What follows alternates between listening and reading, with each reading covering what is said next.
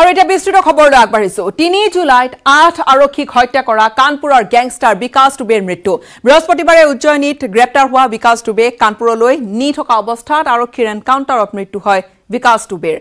বিকাশক কানপুৰলৈ নি থকা বাহনখন দুৰ্ঘটনাগ্ৰস্ত হোৱাত আৰক্ষীৰ পিস্তল কাঢ়ি পলাবলৈ চেষ্টা কৰিছিল বিকাশ Dubey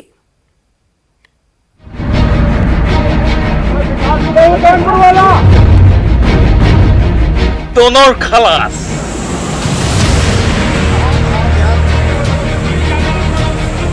Encounterot Safa Kanpuria Don Vikas Dubey Thoraprar 24 ঘণ্টাৰ ভিতৰতে গেংষ্টাৰ দুবেৰ কলা হত্যাৰ দিন বৃহস্পতিবাৰে পুৱাই উজ্জয়িনীৰ মহাকাল মন্দিৰত দীৰ্ঘায়ু কামনাৰে পূজা দিবলৈ গৈছিল কানপুৰীয়া গেংষ্টাৰ বিকাশ দুবে নিয়তিৰ পৰিহাৰ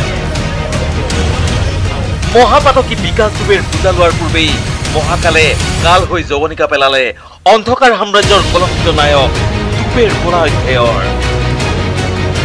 শুকুৰবাৰে পুৱাই উত্তৰ প্ৰদেশ এছটিএফে 3খন গাড়ীৰে কনভয়ৰ যোগেদি বিকাশ দুবেক কানপুৰলৈ নি আছিল কানপুৰৰ দেহাতত হঠাৎ এছটিএফৰ এখন গাড়ী দুৰ্ঘটনাত পতিত হয় যিখনত আছিল বিকাশ দুবে এই সময়তে আৰক্ষীৰ পিস্তল কাঢ়ি পলায়নৰ চেষ্টা কৰিছিল হেনো বিকাশ দুবে তাৰ পিছতেই আৰম্ভ হয় আৰক্ষীৰ সংঘৰ্ষ 10 মিনিট জোৰা সংঘৰ্ষৰ অন্তত আৰক্ষীৰ গুলীত নিহত হয় বিকাশ দুবে লগতে 4 আৰক্ষী আহত হয় এই সংঘৰ্ষত দুবেৰ মৃত্যুৰ পিছত আৰক্ষীয়ে সদৰি কৰে এই তথ্য अपराधी विकास दुबे मारा गया है पुलिस के 4 लोग एक्सीडेंट में घायल हुए हैं जिनका सीएससी कल्याणपुर में इलाज चल रहा है देखिए सभी लोग जानते हैं कि यहाँ पर अभी गाड़ी पलट गई और इसका फायदा उठा करके हमारे जो विवेचक थे पचौड़ी जी उनकी पिस्टल छीन करके जो है भागने की कोशिश किया जिसमें एक मुठभेड़ हुई जिसमें दुर्दांत अपराधी जो हैं विकास दुबे घायल हुआ जिसको अस्पताल में जो हैं उसको डेड डिक्लेयर किया गया ये उज्जैन से इसी गाड़ी में बैठा था और जिस गाड़ी में इसका एक्सीडेंट हुआ है कोई गाड़ी बीच में बदली नहीं गई है सारी चीजें आपके सामने एकदम स्पष्ट है बहुत ही साहसिक करेजियस जिसे मैं कहूंगा एक नजीर पेश करने वाली मिसाल यूपी पुलिस ने पेश की है एसटीएफ की टीम और कानपुर पुलिस ने बहुत ही एक ऐसा यहाँ पर साहसिक मुठभेड़ का परिचय दिया है जिसमें इतना बड़ा दुर्दांत अपराधी मारा गया है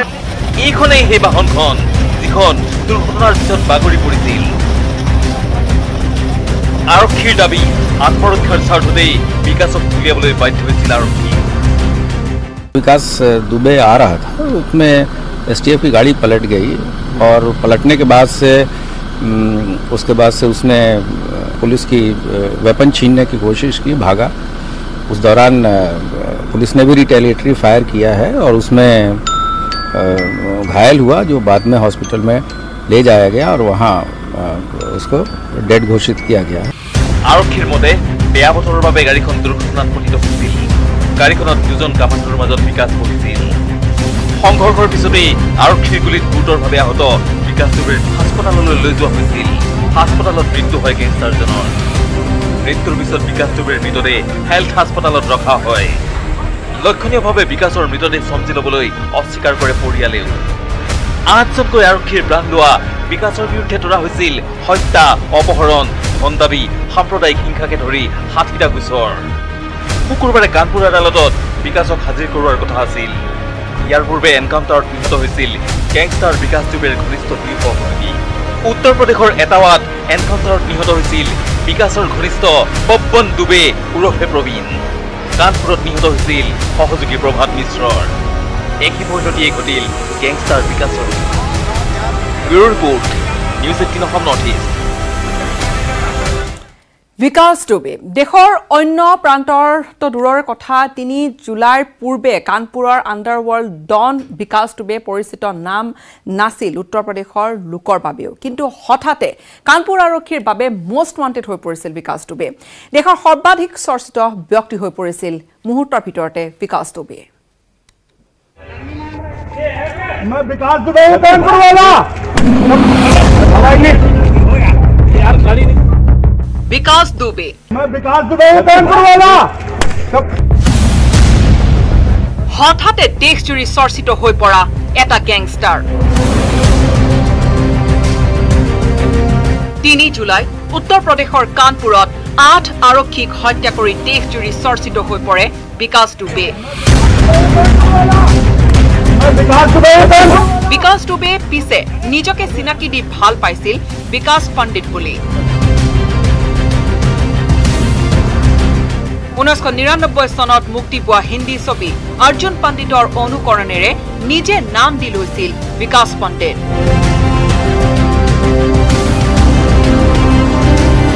তেতিয়ালৈ কানপুৰত গ্যাংষ্টাৰ হিচাপে বিখ্যাত হৈ পৰিছিল বিকাশ দুবে ছবিঘা মাটি সংক্ৰান্তীয় এক ঘটনাৰে অপৰাধ জগতত ভৰি দিছিল বিকাশ দুবে নিজে গ্যাং খুলি লোৱা বিকাশৰ নামত 1990 চনত ৰুজু হৈছিল প্ৰথমটো হত্যাৰ গোচৰ হত্যা আৰু ভূমি দখল সম্পৰ্কীয় গোচৰেৰে ক্ৰমে দীঘলীয়া হৈ গৈ থাকে বিকাশ দুবেৰ অপৰাধৰ তালিকাখন কানপুৰ আৰক্ষীৰ মোষ্ট ৱান্টেড অপৰাধী হৈ পৰে বিকাশ দুবে বিকাশ দুবেৰ বিৰুদ্ধে আছে বিজেপি নেতা হৰে কৃষ্ণ শ্ৰীবাস্তৱক হত্যাৰে জড়িতৰ গোচৰ বিজেপি নেতা তথা তদানীন্তন উত্তৰ প্ৰদেশৰ ৰাজ্য মন্ত্ৰী সন্তোষ শুক্লাৰ হত্যাৰে অভিযুক্ত বিকাশ দুবে হত্যা আৰু ভূমি দখলৰ প্ৰায় 60টা গোচৰ আছে বিকাশ দুবেৰ বিৰুদ্ধে কেৱল অপৰাধী হিচাপে নহয় বিকাশ দুবে প্ৰৱেশ কৰিছিল উত্তৰ প্ৰদেশৰ ৰাজনীতিটো বহুজন সমাজ পাৰ্টিৰ সদস্য পদেৰে বিকাশ দুবে 95-96 চনতে বাহুবলেৰে জয়লাভ কৰিছিল জিলা পৰ্যায়ৰ নিৰ্বাচনত পূৰ্বে গ্ৰেপ্তাৰ হৈছিল যদিও ৰাজনৈতিক চাপত পৰি মুক্তি দিবলৈ বাধ্য হৈছিল আৰক্ষীয়ে বিকাশ দুবেৰে পৃথকে বাস কৰা পত্নী ৰিচা দুবে এতিয়াও স্থানীয় ৰাজনীতিৰে জড়িত ৰিচা দুবেৰ ৰাজনীতিটো খটুৱাই আহিছে বিকাশ দুবেৰ প্ৰভাৱ বিকাশ দুবেক 9 জুলাইত গ্ৰেপ্তাৰৰ পিছত বৰ্তমান দুবে সমাজবাদী পাৰ্টিৰ সদস্য বুলি দাবী কৰিছিল মাতৃয়ে পিছে সেই কথা অস্বীকাৰ কৰিছে দলটোৱে 3 জুলাইত 8 আৰক্ষীক হত্যা কৰি চৰ্চিত হৈ পৰা বিকাশ দুবে ঘটনাৰ 6 দিনৰ পিছত তথা 9 জুলাইত গ্ৰেপ্তাৰ আৰু 10 জুলাইত এনকাউণ্টাৰত মৃত্যু হয় আৰু মাজৰ সময়ছোৱাত বিকাশ দুবেৰ 5টাকৈ সহযোগী নিহত হয় আৰক্ষীৰ এনকাউণ্টাৰত News Desk Report, News 18, Assam Northeast.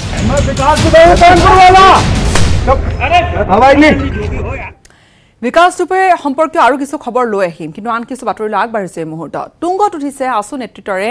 স্বাস্থ্য মন্ত্ৰী হিমন্ত বিশ্ব শৰ্মাৰ বাকযুদ্ধ কৰোনাক লৈ আসু নেতৃত্বই অনা অভিযোগৰ প্ৰত্যুত্তৰ দিলে স্বাস্থ্য মন্ত্ৰীগৰাকীয়ে কৰোনা নাই বুলি প্ৰমাণ দিব পাৰিলে কোভিড ৰোগীয়ে লুৰিন দীপাংকক চুমা খাব বুলি কটাক্ষ কৰিলে স্বাস্থ্য মন্ত্ৰী ডক্টৰ হিমন্ত বিশ্ব শৰ্মাই চুমা খাব পাৰে চুমা খাব পাৰিব চুমা খাব পাৰে চুমা খাব পাৰিব মন্ত্ৰী হিমন্ত বিশ্বৰ মুখত চুমাৰ কথা চুমা খাব পাৰে চুমা খাব পাৰিব লুৰিন জ্যোতি গগৈক এবাৰ হাবতি চোৱাৰ ইচ্ছা হেনো স্বাস্থ্য মন্ত্ৰী হিমন্ত বিশ্ব শৰ্মাৰ কোভিডে নাই যদি আক্ৰান্ত কাৰ পৰা হ'ব পাৰে কাৰো পৰাটো আক্ৰান্ত হ'ব নোৱাৰে গতিকে লুৰিন গগৈ আহিলে মই এবাৰ হাবতিও চাব ইচ্ছা হৈ আছে মোৰ কৰোনা ভাইৰাছক লৈ স্বাস্থ্য মন্ত্ৰীয়ে নাটক কৰা বুলি লুৰিন জ্যোতি গগৈয়ে অভিযোগ উত্থাপন কৰাৰ পিছতে উভতি ধৰি মন্ত্ৰী হিমন্ত বিশ্ব শৰ্মাই এৰিলে তীক্ষ্ণ ব্যংগ খেল মন্ত্ৰী হিমন্তই ক'লে লুৰিনে দাবী কৰা মতে যদি কৰোনা নাই তেন্তে আইচিইউত থকা কৰোনা ৰোগীয়েও আসুৰ সাধাৰণ সম্পাদক আৰু সভাপতিক হাবতি ধৰি চুমা খাব যে নায়ে যেতিয়া আইচিইউত লৈ গৈ ৰোগীসকলে তেওঁক হাবতিব পাৰে চুমা খাব পাৰে হয় নহয় দীপাংকৰক লৈ আহিলে চুমা খাব পাৰিব তেতিয়া গম পাব এফালে আপোনালোকে কয় অমুক আক্ৰান্ত হৈছে নেকি এফালে আকৌ কয় কোভিডটো মিছা এফালে কয় অমুকৰ পৰা কোভিড বিয়পিছে ইয়াৰ পূৰ্বে আসু নেতা লুৰিন দীপাংকই অভিযোগ তুলিছিল কৰোনা প্ৰতিৰোধৰ নামত চৰকাৰে ৰাইজক আভুৱা ভৰা বুলি এই বেমাৰটো বুলি ডিক্লেয়াৰ হোৱা বহু ৰোগীক এটা কফ চিৰাপ আৰু পেৰাচিটামল 4টাৰে বিদায় দিছে 14 দিন বেডত ৰাখি পেলাই এইবোৰ নাটক এই নাটকবোৰ বন্ধ হ'ব লাগে অসমৰ মানুহ অতিষ্ঠ হৈছে গুৱাহাটীৰ মানুহ অতিষ্ঠ হৈছে পিছে এনে অভিযোগক গুৰুত্ব সহকাৰে নলৈ ওলোটাই ব্যংগ কৰিলে মন্ত্ৰী হিমন্ত বিশ্ব শৰ্মাই কলে কৰোনা ভাইৰাছ শেষ হোৱাৰ পিছতে এনেবোৰ কথাৰ উত্তৰ দিব তেওঁ আনহাতে লুৰিনজ্যোতি গগৈ আৰু দীপাংকনাথৰ মানসিকতা সাধাৰণ নহয় গৱেষণাৰ প্ৰয়োজন আছে বুলিও কটাক্ষ কৰিলে মন্ত্ৰী হিমন্ত বিশ্ব শৰ্মাই কোভিডৰ পিছত মই যি ক'ব লাগে কম মই বুলি নহয় যিকোনো স্বাস্থ্য মন্ত্ৰী বা যিকোনো মানুহ আহিলে কৰ্মীসকলে ভাল পায় এতিয়া সেইটোৰ যদি এটা নিগেটিভ মিনিং উলিয়াব খোজে তেতিয়ালে মই এইটোৱে বুজিব লাগিব যে তেওঁলোকৰ মানসিকতা সাধাৰণ মানুহৰ মানসিকতা নহয় এইবোৰ গৱেষণা কৰিবলগীয়া মানসিকতা চুমা খাব পাৰিব news desk report news 18 Assam north east চুমা খাব পাৰে চুমা খাব পাৰিব গতিকে লুৰিন গগৈ আহিলে মই এবাৰ সাৱটিও চাব ইচ্ছা হৈ আছে মোৰ ব্ৰেকিং নিউজ এই মুহূৰ্তত এবাৰ ৰঞ্জন দৈমাৰীৰ দেহত পোৱা গৈছে কোভিড-19 পজিটিভ 8 জুলাইত ক্ষমা কৰিব 4 জুলাইত স্বাব সংগ্ৰহ কৰা হৈছিল ৰঞ্জন দৈমাৰী আৰু 4 জুলাইত সংগ্ৰহ কৰা নমুনাৰ ৰিজাল্ট আহিল পজিটিভ ইয়াৰ পিছতে 10 কাৰাবন্দীৰ সৈতে গুৱাহাটী কেন্দ্ৰীয় কাৰাগাৰৰ পৰা জাগিৰোড কোভিড হস্পিটেললৈ তেওঁক স্থানান্তৰ কৰা হৈছে ইফালে জেল কৰ্তৃপক্ষই দৈমাৰীৰ কৰোনা আক্ৰান্তৰ খবৰ নিদিয়াত ক্ষুব্ধ হৈ পৰিছে ৰঞ্জন দৈমাৰীৰ পৰিয়াল ৰঞ্জন দৈমাৰীৰ দেহত পোৱা গৈছে এবাৰ কোভিড-19 পজিটিভ আৰু 4 জুলাইত স্বাব সংগ্ৰহ কৰা হৈছিল ফলাফল আহিল পজিটিভ 4 জুলাইত সংগ্ৰহ কৰা নমুনাৰ ৰিজাল্ট আহিল পজিটিভ আৰু ইয়াৰ পিছতে আন 10 কাৰাবন্দীৰ সৈতে গুৱাহাটী কেন্দ্ৰীয় কাৰাগাৰৰ পৰা জাগিৰোড কোভিড হস্পিটেললৈ তেওঁক স্থানান্তৰ কৰা হৈছে ইফালে জেল কৰ্তৃপক্ষই দৈমাৰী কৰোনা আক্ৰান্ত হোৱা বুলি খবৰ নিদিয়াত ক্ষুব্ধ হৈ পৰিছে ৰঞ্জন দৈমাৰীৰ পৰিয়াল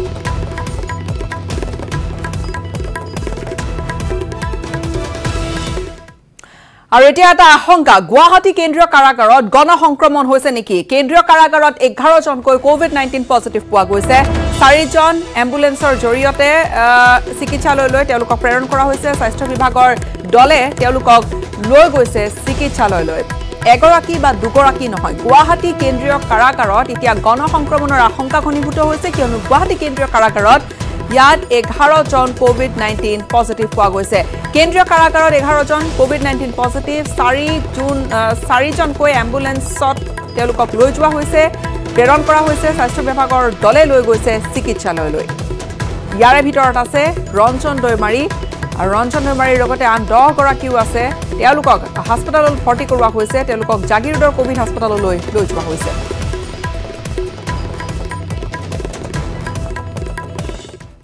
ইফালে কৰোনা ভাইৰাছত আক্ৰান্ত হৈ কেনিয়া প্ৰবাসী অসমীয়া ব্যক্তিগৰাকীৰ মৃত্যু ঘটিছে এষ্টাৰ্ণ কম্পিউটাৰ কোম্পানীৰ স্বত্বাধিকাৰী কুলদা কলিতাৰ মৃত্যু কেনিয়াৰ নাইৰোবিত আছিল কুলদা কলিতাৰ ঘৰ হৈছে গোৱালপাৰা দুধনৈৰ মিলন পথত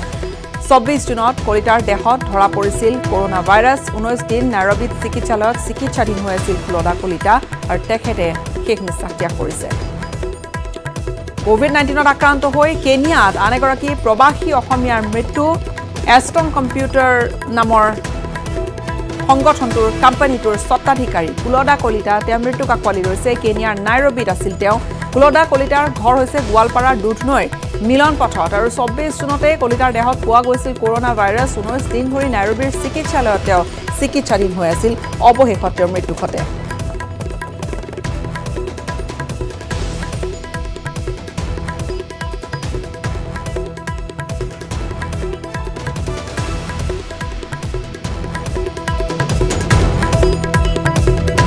19 দিন ধৰি তেওঁ নাইৰোবিত চিকিৎসাধীন অৱস্থাত আছিল আৰু অৱশেষত কোভিড-19ৰ সৈতে যুঁজি হাৰ মানিলে কুলদা কলিতাই এগৰাকী প্ৰবাসী অসমীয়াৰ মৃত্যু এষ্টাৰ্ণ কম্পিউটাৰ এই কোম্পানীটোৰ নাইৰোবিৰ এই কোম্পানীটোৰ তেওঁ স্বত্বাধিকাৰী আছিল কুলদা কলিতাৰ ঘৰ হৈছে গোৱালপাৰা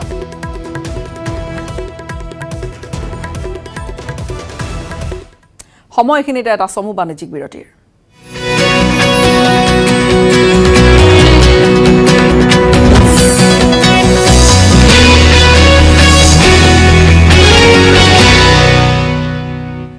দামি সাবুন লব পৰা হলে দামি নহয় ফেনা super wash 26 states 1,200 plus reporters, 66.9 crore viewers. India's largest news network, News18 Network.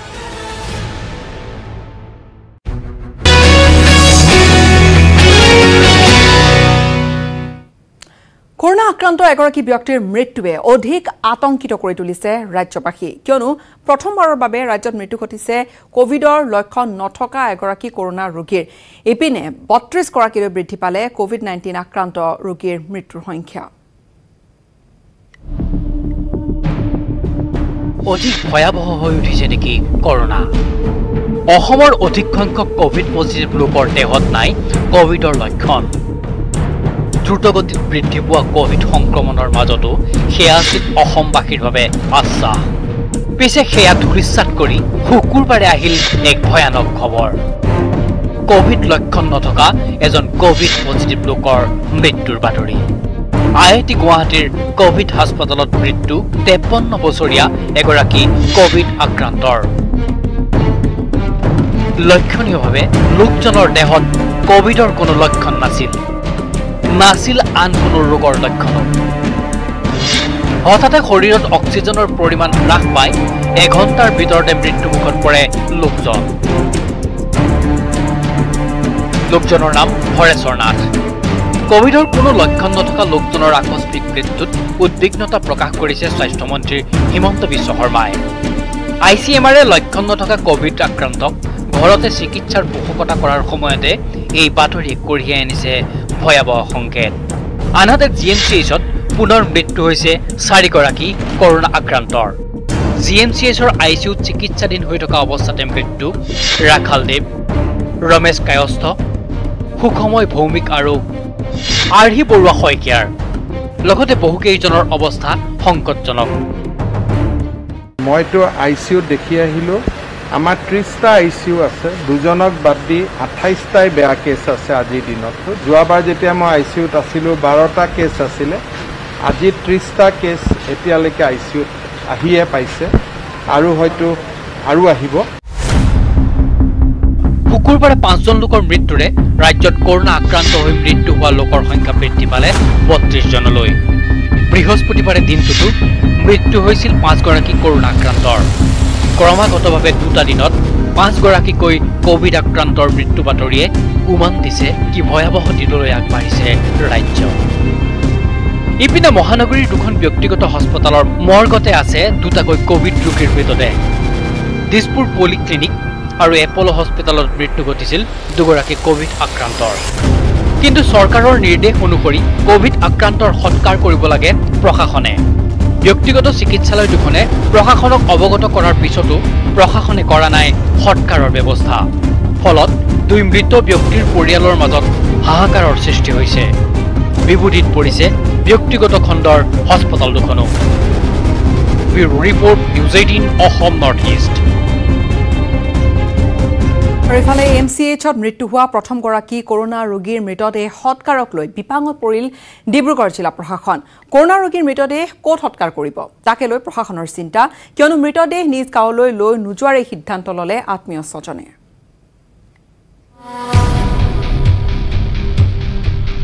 মৃত কৰোনা ৰোগীক লৈ বিপাঙত পৰিছে ডিব্ৰুগড় জিলা প্ৰশাসন মৃতদেহ ক'ত সৎকাৰ কৰিব তাকে লৈ চিন্তিত হৈ পৰিছে ডিব্ৰুগড় জিলা প্ৰশাসন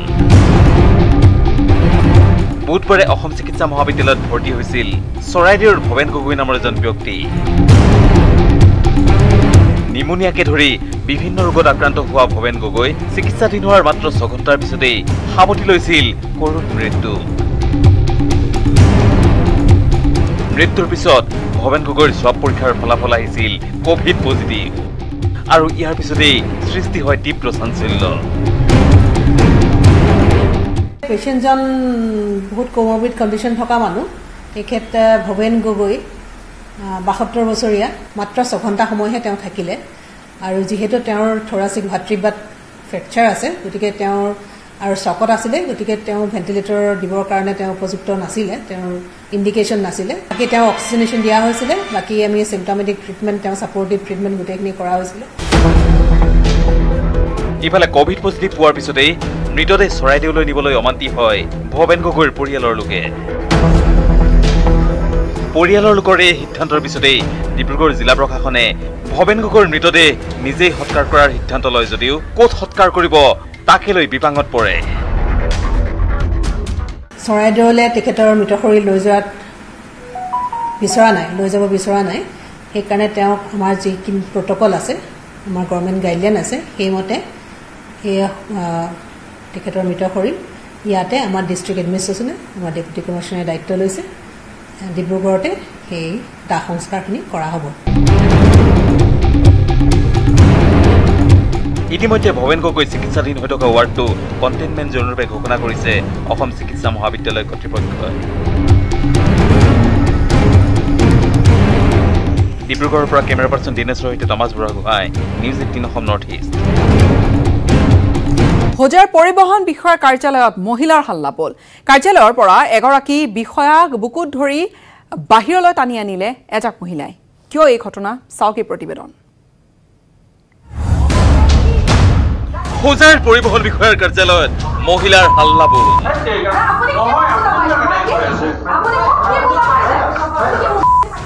মহিলাৰ দল এটাই এজন বিষয়াক দিছে দম বিষয়াই ধৰিছে কাণত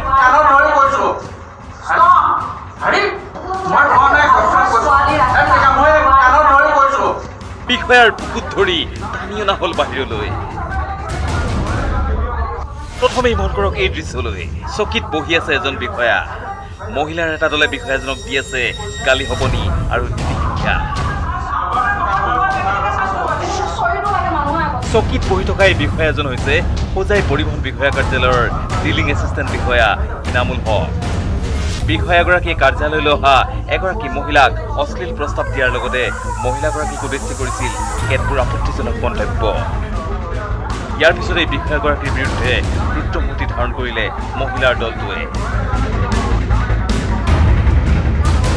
মহিলাৰ দলটোৱে এইদৰে চকীত বহাই নীতি শিক্ষা দিয়াৰ পিছত বিষয়াগৰাকীয়েও কাণত ধৰি বিচাৰে ক্ষমা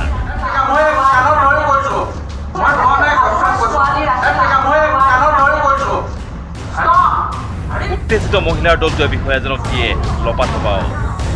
ইয়াৰ পিছতে এই বিষয়াজনৰ বুকুত ধৰি বাহিৰলৈ টানি আনি ৰাইজৰ ওচৰত ৰাজহুৱাকৈ ক্ষমা বিচৰায়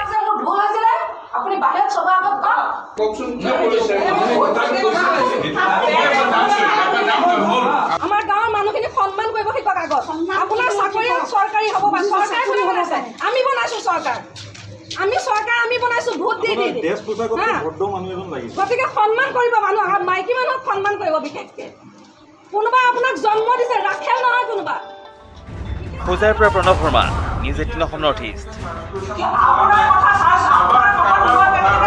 দিছপুৰ পলিক্লিনিক এণ্ড নাৰ্ছিং হোমৰ 6 গৰাকীৰ দেহত কৰোনা ভাইৰাছ এগৰাকী চিকিৎসক আন 5 গৰাকী নাৰ্ছ কোভিড পজিটিভ পোৱা গৈছে ব্যক্তিগত হাস্পতালৰ পৰীক্ষাৰ প্ৰতিবেদনত এই ফলাফল বৰ্তমান আটাইকেইগৰাকীকে চিকিৎসাধীন কৰোৱা হৈছে পুনৰবাৰ জনাইছো এই মুহূৰ্তত দিছপুৰ পলিক্লিনিক এণ্ড নাৰ্ছিং হোমৰ এটা খবৰ য'ত 6 গৰাকী দেহত কোভিড-19 পজিটিভ পোৱা গৈছে এগৰাকী চিকিৎসক আৰু আন 5 গৰাকী নাৰ্ছ কোভিড-19 পজিটিভ ব্যক্তিগত হাস্পতালৰ পৰীক্ষাৰ প্ৰতিবেদনত এই ফলাফল আহিছে আৰু বৰ্তমান আটাইকেইগৰাকীকে চিকিৎসাধীন কৰোৱা হৈছে পজিটিভ আহিলে 6জনৰ আৰু বেটছ ৱাইজ আমাৰ স্ক্ৰিনিঙৰ কাৰণে গৈ আছে প্ৰায় 60জন মানৰ টেষ্ট হৈ গ'ল আৰু 240 মান আৰু 200 মান এনেকুৱা এমপ্লয়ী আমাৰ বাকী আছে তেওঁলোক শ্বিফ্ট ৱাইজ গৈ টেষ্টবিলাক কৰি আছে আমাৰ গভৰ্ণমেণ্টৰ যিবিলাক টেষ্ট ৰেডি কৰা হৈছে স্ক্ৰিনিং টেষ্টটো তাতে কৰি আছে এজন ডক্টৰ 5জনী চিষ্টাৰ আমাৰ ICUত মানে এজন পজিটিভ পেচেণ্ট ওলাইছিলে তাৰপিছত আমি স্ক্ৰিনিং কৰিছিলোঁ তেওঁলোকে ICU তাৰপিছত পেচেণ্টবিলাক আমি বেলেগ এটা ইউনিটত শ্বিফ্ট কৰা হ'ল আৰু এইটো ICUটো গোটেই ইমিডিয়েট কৰি ষ্টেৰিলাইজ কৰি আকৌ ৰেডি কৰা হৈছে যিখিনি প্ৰট'কল থাকে 72 আৱাৰ্ছ 3 ডেজ বন্ধ কৰি ৰাখি এনেকুৱা হয় সেইটো কৰিছোঁ আৰু চিষ্টাৰ্ছবিলাক তেতিয়া এমপ্লয়ীবিলাক ৱাৰ্ড বয়জবিলাক ডিউটি অফ আছে তেতিয়া আজি ৰাতিপুৱা ওলাইছে 4জনৰ কালি ওলাইছে 2জন আমাৰ মেইন ICUটো বন্ধ কৰা আছে প্লাজমা থেৰাপিৰে হ'ব কোভিড-19 আক্ৰান্তৰ চিকিৎসা কিদৰে হ'ব এই খবৰ লৈ আহিম এটা বিৰতিৰ পিছতে